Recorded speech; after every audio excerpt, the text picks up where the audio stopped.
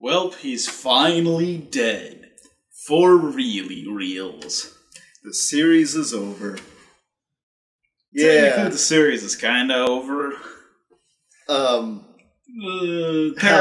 Paramount gave up the rights to it after this, and then New Line Cinema made their Jason movies. Wait, so the next one is... Oh, yeah, it's Jason Goes to Hell, Jason X, and then Jason vs. Freddy. They're not called Friday the 13th anymore. So why?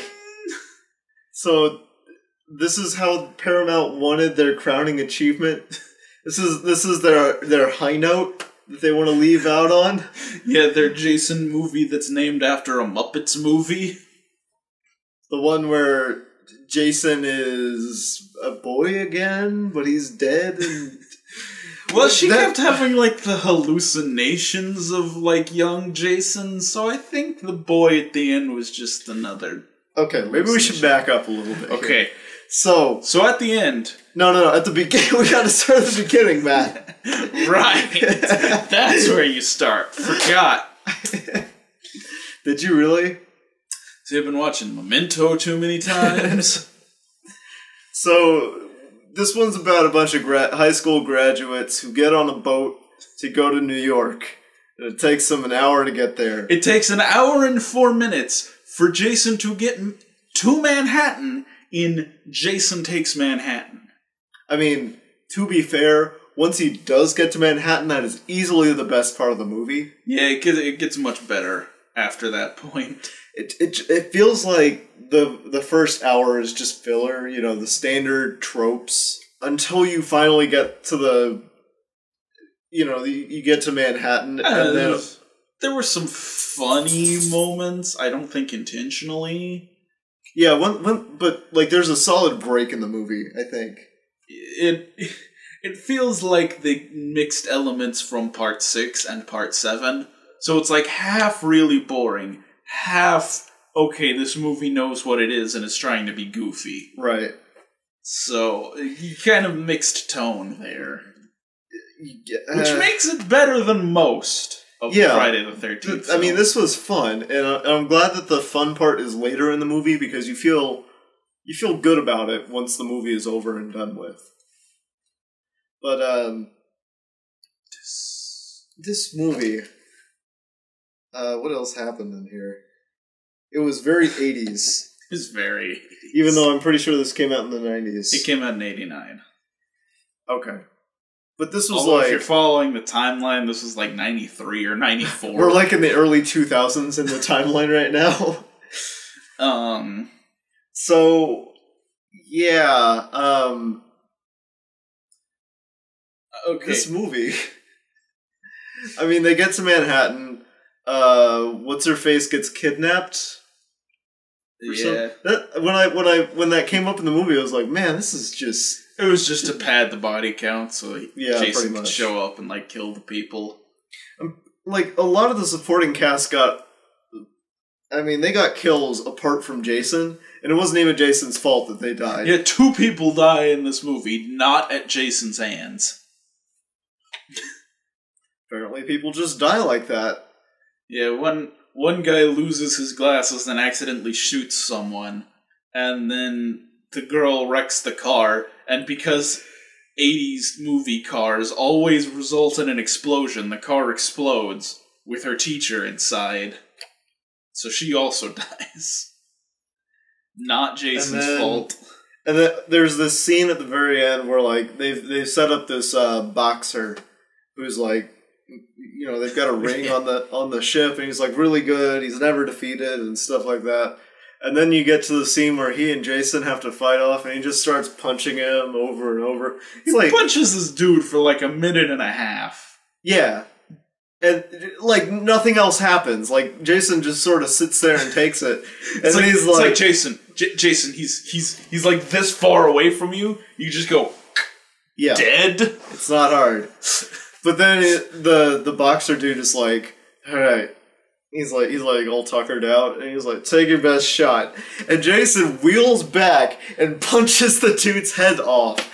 And it goes off of a 5-story building into a dumpster, and the lid closes. There are so many moments in all of these movies that remind me of the game Mad World. Yeah. It makes surprisingly more sense. So that at the end of the movie, they're trying to escape Jason. They crawl down into the sewers, and there's like a dude down there, and he's like, "Oh, like at midnight every night, we flood the sewers with toxic waste." I don't think that's a real thing that happens in New York. Maybe you New Yorkers can tell us. There's a lot of graffiti in this city for New York. I've been to New York. There was not that much graffiti. Yeah. Also, this movie mistakes toxic waste for acid, which... Yeah. Which is kind of confusing. So then they're like getting out, and like Jason, like obviously Jason gets caught up in all the acid and it melts him, and then like it goes away and there's like a little boy there, and apparently it's like, that's young Jason. Is that real young Jason, or is she imagining young Jason? And then they just climb out of the sewer. Apparently they were like locked into the sewer, and then the next scene just cuts and they're out. And it's like, hey, I heard there's a Statue of Liberty around here. You want to go climb it? It's like, hell yeah, let's go. And then the movie just cuts. Well, no, because then the dog shows up. Oh yeah, the dog lives. There's a dog in this movie. And he lives. He really lives. You see... Oh, this... So, Jason, it's been implied, has some form of teleportation power. It's in full effect in this movie. Yeah. He straight up teleports in this movie. Like, before it'd be like... This movie is post-emptively making me sleepy. Like, previously it's been like, oh, Jason's way away. Turn around, Jason's like right behind them. Or like, oh, he's up on the roof. Look away, look back, no longer on the roof. But this one, it's like, no, he had to teleport. There's no other way to explain it. Oh, yeah. He teleports inside the building, and then he throws the dude outside of the building, and then he teleports back down to... Unless Jason is just... Because he walks so slowly. Mm-hmm. But then it's like, once he's out of sight, he just bolts. It's like, alright, I'm gonna walk slowly while they're watching. Are they watching? Are they gone? Alright. I'm in front of you! Yeah. Okay, if the series keeps going in this direction, and Jason Goes to Hell is as good as I think it's going to be, it's probably not. I have high hopes. I don't think it is. At least for Jason X. Yeah, Jason X should be fun. This one's... It's got moments, but it's also slow in parts. Watch the part where he actually takes Manhattan. Well, there's parts before that I think are worth watching. I don't know, like, keep a fast forward button handy. Yeah. Like, kind of watch the beginning, watch like the first 20 minutes or so, and then you can kind of skip around like, well, let's see what else is happening in this movie. Oh, he's in Manhattan. Okay, this is worth watching. Yeah. See ya. Saying goodbye, going away, seems like goodbye, such a hard thing to say. Touching a hand, wondering why it's time for saying